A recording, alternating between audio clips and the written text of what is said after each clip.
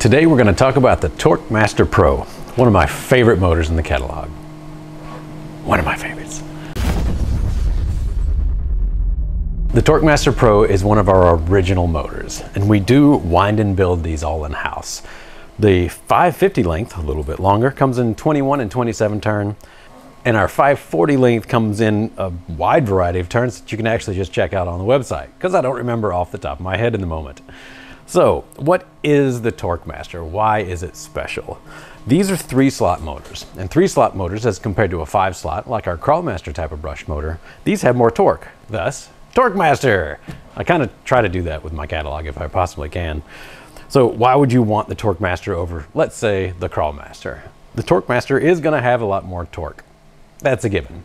But when you need to accelerate really fast, the increased torque is going to give you that pop just as quickly as you possibly can for whatever you're running in particular.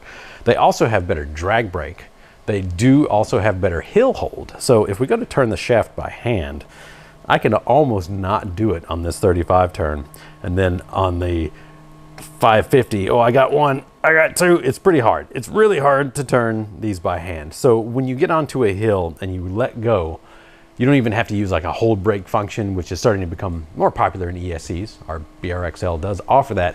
But if you don't use a hold brake, then you're relying on the inherent detent force of the motor, or how hard the shaft is to turn by hand.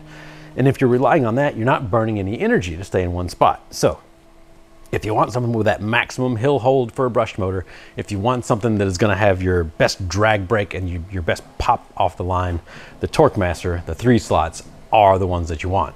Now, we do also make these in custom pros. So if you want something that's not in the catalog, like we got a 35 turn and you want, let's say, a 33 turn, something kind of odd, then you would get a custom pro, and it is exactly the same motor, just with a different color sticker and the amount of custom that you want to it as far as whatever turn count that it is. We can also do that in the 550. I'm not sure if it's listed on the website or not. I should probably know these things. Let's talk about the actual quality in these.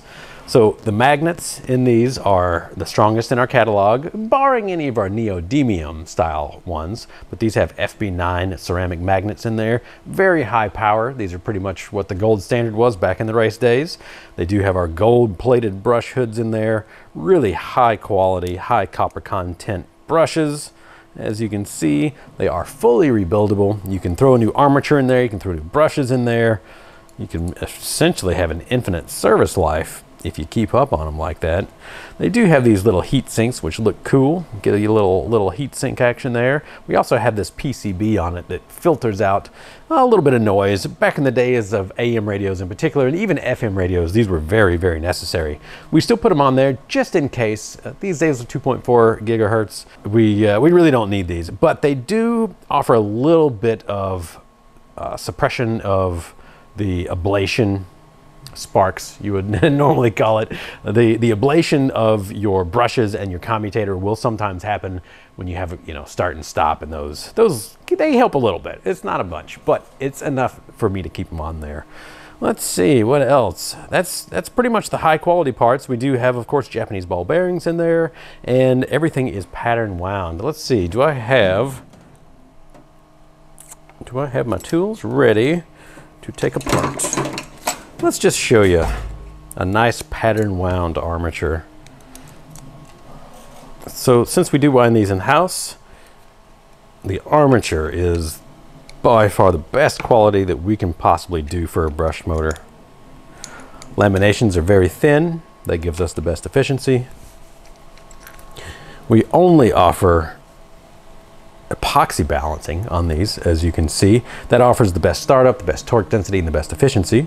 It is a little heavier, so if you're looking for like a racing fast acceleration, may not be exactly what you need for that, but these are crawling motors. These aren't racing motors. We braze the commutator connection, so you see you've got that copper wire coming in. That's actually braze, not solder. Braze has a much higher melting temperature. I think this one's about 1100 Fahrenheit versus most solder, which is going to be somewhere in the like 600, 700 Fahrenheit range. So if you're really pushing these hard, then you're not going to just sling solder off and have your motor ruined. You will essentially burn the motor up before anything goes wrong on these. But as you can see, the windings, they're all perfectly even. because with a 3-slot you can, we get these perfect pyramids, and that allows us to pack in the most amount of copper. You get the most amount of torque, you get the most amount of efficiency that you possibly can, and just in general, these are really high quality motors, and we love producing them. We've been making these in-house for quite a while. At first we contracted them out, and then after enough time, well, honestly, there were some changes that I wanted to make and the people didn't want to make them for me, so they kind of forced my hand on it. We've been winding these in-house for, let's see, about 12 years now, I suppose. And it is one of our favorites.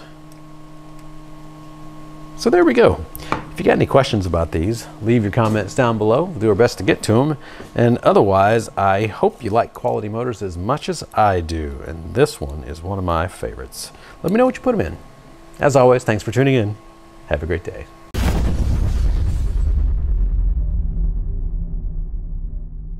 You've made it to the end of the video. Hopefully that means you liked what you saw.